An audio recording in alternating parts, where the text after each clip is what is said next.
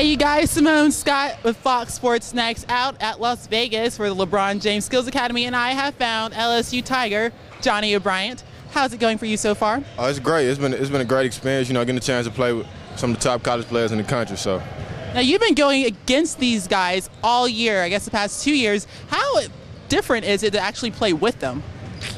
It's kind of strange, but at the same time, it's kind of great. Getting a chance to come from, everybody comes from different systems and different styles of play. Just bringing it together, under one roof, it's a great experience. It looks like y'all are having fun out there.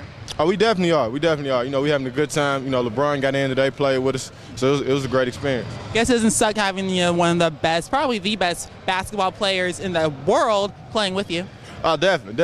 LeBron's out there playing, playing hard with us. It just makes us turns up our motor. To him talking on defense. So I was ready to go out there and play too, but no one asked me to. Anyway, what do you want to put on display while you're out here?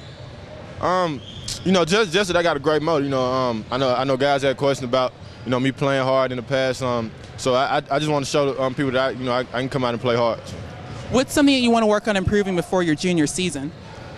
Everything, a little bit of everything. I'm just gonna try to work on my free throws. Mid-range game, low post game. A little bit of everything. So you guys have had some summer workouts. How's the team looking so far? Oh, we looking good. We got a lot of good freshmen coming in. That's going to contribute. So it's going to be a great season. And I guess finally, how good can the LSU Tigers be this year? Oh, we're going to be a great team, man. It's up to us and how hard we work.